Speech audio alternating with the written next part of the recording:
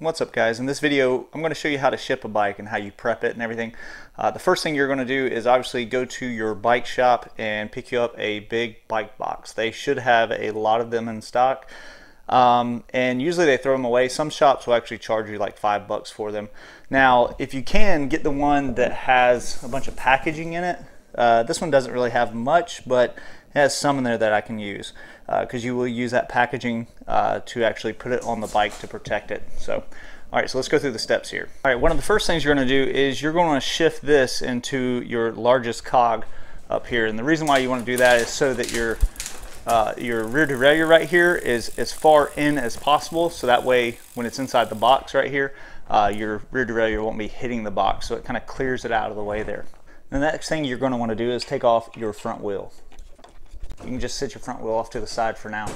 Now if you are using hydraulic disc brakes, you're going to want to put something in the pads here to keep them from compressing. So if you accidentally push on your lever up here, then the pads won't be pushed together. So you're going to want to put something in there. Now you have little blocks like this that you can use, and all that does is slide up into here, and essentially it will snap into place. Now if you don't have these, which is understandable if you don't have one of these, you can just take a piece of cardboard, cut a square out of cardboard. Now if you have rim brakes, you don't have to worry about any of this. Just going to show you real quick. So when the bike goes into the box, it's going to slide down into the box, and your front wheel is actually going to go inside of the box, and it's going to be located right about here. So what you're going to try to do is protect your frame where this is actually hitting. Okay, so where the tire is hitting, you want your axle right here to basically be in the open spot in the front triangle, so that way this is not digging into your frame here, or hitting anywhere on your frame. Something else that we'll do is we'll actually take off the handlebars, because obviously these are too wide.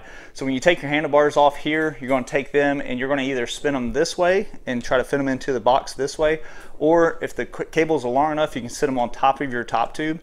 So the first thing we're going to do now is just put as much padding on here as possible to protect the frame.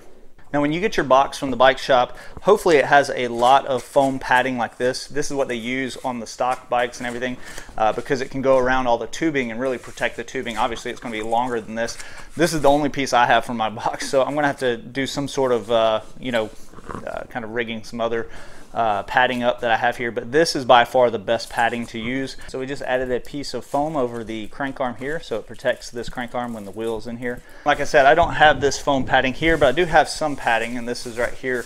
This is actually a wheel set one inside here, but you can take this and you can wrap it around your tubing and basically make like a foam pad like before. So if you got some of this laying around, you can use this. I've even used Walmart bags before, or just plastic grocery bags or anything like that, to try to wrap as much as we can as possible. Just pull it tight, and then you're going to take some packaging tape and tape it right there.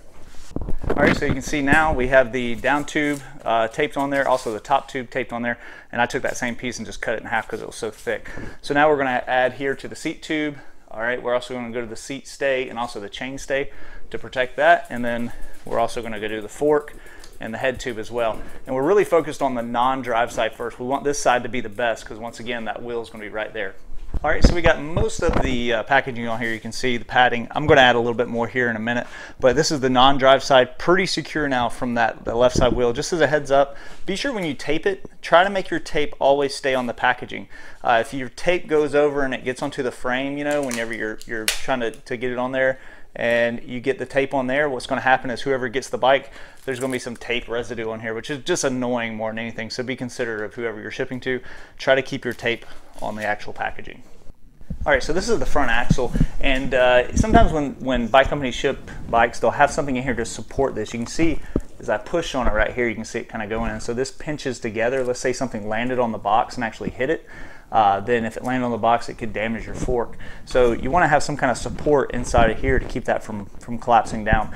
I have shipped things without that and it's been fine, but just in case, if you have a piece of PVC pipe you could put in there. Also, if you got the box from before that you're going to ship, it may have this piece already, so it just depends. All right, so what I found that can actually support the lower legs here is just get you a piece of cardboard like this, measure it out to where it's about the same width there, and then you can just take it and basically wrap it around this, and then that way that will have some sort of support for those fork legs, and that way you hopefully won't damage the fork. So we're just going to wrap that around there like so, and then we'll put some tape right here, and that should help support those legs just to keep it from collapsing on itself. All right, so we really focus once again on this non-drive side, make sure it's protected. We pretty much have it all set up now. Now what we're going to do is we're going to take off the handlebars and rotate them in some way to see how they fit in the box. So we're actually going to pull the box over now, see if we can get it in there. Seat posts we will pull out when we put it in the box. That's usually one of the last things you can put into the box. Just as you can see here, I took the handlebars off, and this is the normal way it goes. And what I like to do here is I actually like to loosen up the bolts here, keep my fork facing forward, spin the stem backwards. Now be careful, if your stem is super short here, if you do this, it's going to hit your top tube. So you don't want it hitting your top tube. I have in the past, if this wasn't long enough, we'll take the stem, put it on, flip it, and then put it on so the stem sits up like this. And what I'll do is sometimes I'll zip tie this to the top tube, so that way it just stays in the position right there. But usually I like to do this to get it out of the way, so that way you can take your bars like this, and then you can sit them like this, or try several other positions as well. It just depends on the box and how big the box is, and and like I said, we'll have to put some protection on these levers as well. So now I got the stem facing backwards. I'm just going to tighten this down a little bit. It doesn't have to be crazy tight, but just make it snug so that way it stays there. Now these handlebars are pretty wide because they're the Salsa cow chippers, I believe. So you see how wide they are. And since you have the padding on the bars already, kind of use that for padding, obviously, whenever you ship the bike. So what I'll probably do with this is just move it down right in that area there. And then I'll probably zip tie it with a zip tie right around there to the fork. Another option with the bars, and I may do this with this one, is I may go this way on the top tube if it has enough space up here in the box once again. So a lot of times I won't put this in until the very end. I'll drop it into the box and kind of see where best it fits, and then I may take the bike back out and then mount it on here. Or sometimes if it's up here, I can actually put it up here without having to worry about that. Also too, if your fork is sticking out too far this way in the box, you can also spin the fork around like so, and that way the fork is not taking up as much room in the box. So if you wanted your box to be a little shorter there.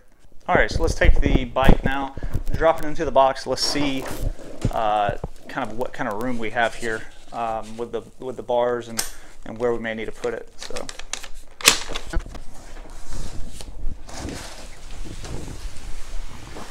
Slide it down.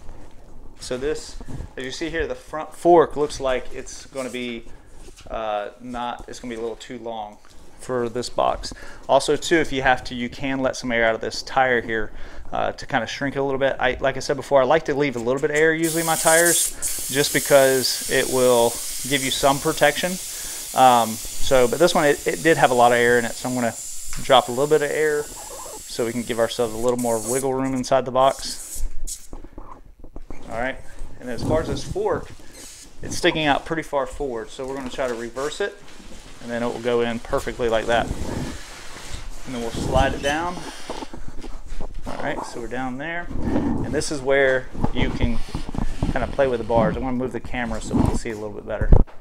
Okay, so now you can see down in the box, and you get an idea of how everything looks. I'm probably going to take this stem once again and spin it around, since I had to spin the fork around.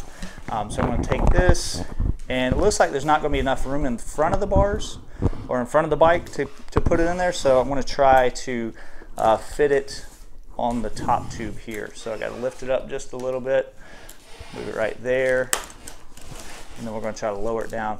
I'm going to go ahead and move this stem, loosen it up, spin it backwards, because right now it's touching the shifter here. All right, we'll spin that fork backwards, the stem backwards like that, give us a little more room. Tighten that down there. Tighten that down there. All right, now we have a little more wiggle room. So you can see here, this cable here is kind of tight. See, it's pulling right here. So a few other options, you can lift it up, so that way it goes on the other side of the stem there. And like I said before, you can actually just take the stem off if it's causing you issues and it's in the way. So we may have to wind up doing that to get this bar on there. Oh, okay, we got it around. All right, well, drop my tool in there. We don't want to ship that off. All right, there we go. So, all right, so now you can see we have the bar in there. All right, and we have padding all around here, so it's going to protect that. Looks like this is not going to be hit by anything, so that's good. Like I said before, I'll probably take a zip tie it right there just so it's not real loose and that it's solid, it won't shake around. Let's look at what we have here so far. I've tightened these down. I've put the zip ties on the handlebars here to the top tube, so that's good and secure.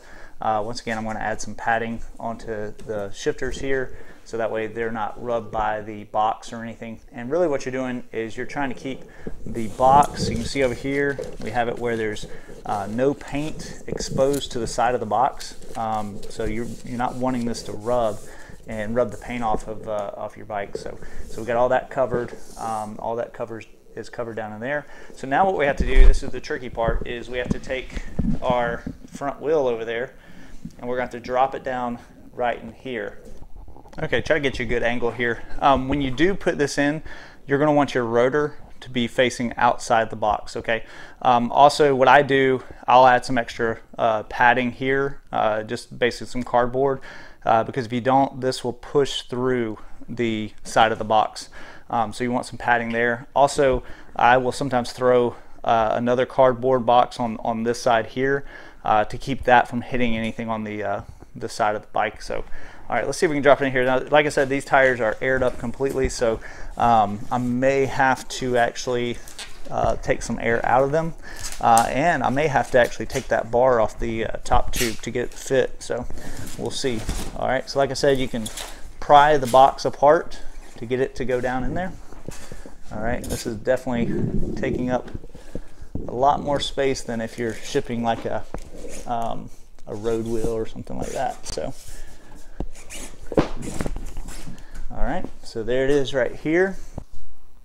All right, let me show you one little area of concern I have. So this is the front of the bike, obviously the front wheel here. I'll come in this way. You can see the axle right here. This is the down tube. I got a finger width gap right there, which is pretty good. I'm not too worried about it. And then when I push the bike together, that's not even getting close to this. But just to play it safe, because you don't want that axle digging into your down tube, what I'll do is I'll take like a box here, and I'll flatten it, and then I'll take it and actually put it in between there. So it just helps protect everything. All right, so I got my box here, and I'll basically just try to fish it in between that down tube and that axle if I can. All right, so now I got it in between there. You can see that the priority mailbox is in between that axle and the down tube, so it's protected now. So we'll take the saddle off. I'll tighten that back down. I'll just leave it on the tube there, and then take your seat post, take it out. We're going to wrap it up and then sit it in the back there. Okay, so once again, looking at this front axle of the front wheel, you can see right there, if I don't put anything there, that's just going to wear right through the side of that wall of the box, and you don't want that. So usually what I do, I take another little flat rate box and I crush it, and then what I'll do is I will slide this down into there to just add a little bit thicker layer of your some more cardboard there. If you do have the packaging from your bike shop, they will have little end caps that you can actually put on the axle there, and it won't wear through the side of the wall. But if you don't, if you're in a bind, you only have some cardboard, just do that. It works perfect. And just wrapped it with some plastic bags there. Then right here this is the part you really want to just make sure this is padded, because if it's going to rattle around, you don't want that damaging anything. So if we're going to put something a little bit thicker on the bottom of this, like so, and then just tape it on there, obviously. All right, so there we are. That's just padded right there. And all we're going to do with this is go in the back of the box back here, and just find a good place to kind of sit it in there, so that way it doesn't cause any damage or anything. And as far as this goes, usually what I'll do is I'll kind of wedge it in like that. You see it's down there in the spokes right now, but as long as it doesn't cause any issues, that's fine. I'll also probably, what I may do is actually zip tie that to one of the spokes down here, just so it's not rattling around. So, all right, so I have that saddle zip tied back there on the spokes, so it's not moving, it's not going anywhere. It just moves around a little bit. It's not going to cause any damage or anything there. And so now what we're going to do is close the box up. So as you see here, I haven't done the GRX shifters yet, so I did have some paper right here left over. So what I'm going to do with this is I'm going to make a gap here in between the stem and that shifter, and then also I'm going to try to wrap around the bottom of the shifter there. And this shouldn't go anywhere after I wedge it in there. So if you want to, you can add more if you want to in that location. And then I'll do the same with this shifter here. Now we're just going to make sure that all the flaps close. Everything looks good here. Now what I may do is I may actually add some more padding if I have some more stuff sitting around. Essentially what you don't want is you don't want your bike moving back and forth a whole lot. You want it to be solid in there so nothing is just rattling. And what I may do with this, I'm just going to take this and just slide it down in there on this side here. So that means that the rear of the bike is very solid. It shouldn't go anywhere. If you have some old newspapers, anything to shove in there to keep it from actually shaking and rattling. Okay, so this looks good. Looks like we're ready to box it up. A lot of people want to take it and just tape it this way. I used to work at UPS, and whenever people would tape their boxes this way, it would always come loose. I do initially tape mine this way just to get some tension on it, but the best taping is going to be along the whole seam of this over here. So then you just go along here, go along that seam all the way down. All right, and there we go. And then we got our box ready to ship. Now, a few services I've used is shipbikes.com and also Bike Flights. So both of those are two options you can use. When you measure, obviously you're gonna have your length, your width, and everything like that. You take your measuring tape, go to the end, measure along. Now this one here is actually, let's see, I thought it was 55, but it's actually 56. So when you measure it, and let's say it's a little bit above 56, you're going to want to round it up to 57. Otherwise, they're going to add even more charges and get you on your credit card for that. So, all right, so I have my bathroom scale here. So what I'll do is I'll just hop on it myself. It's about 181.6. And I'll grab the box, step on it again, 216.6. So, we're looking basically at 35 pounds there. And then you take those dimensions with your weight, your length, your width, all that stuff, and then plug it into shipbikes.com. You can print off your label. You'll take your label, obviously just tape it onto your box somewhere. And then if it's FedEx, you can take it to like any kind of FedEx drop-off location, or a UPS location if it's UPS, obviously. So I hope you found this video interesting and somewhat beneficial. And if you could, smash that like button. Also share it with any of your friends. And we'll see you in the next video.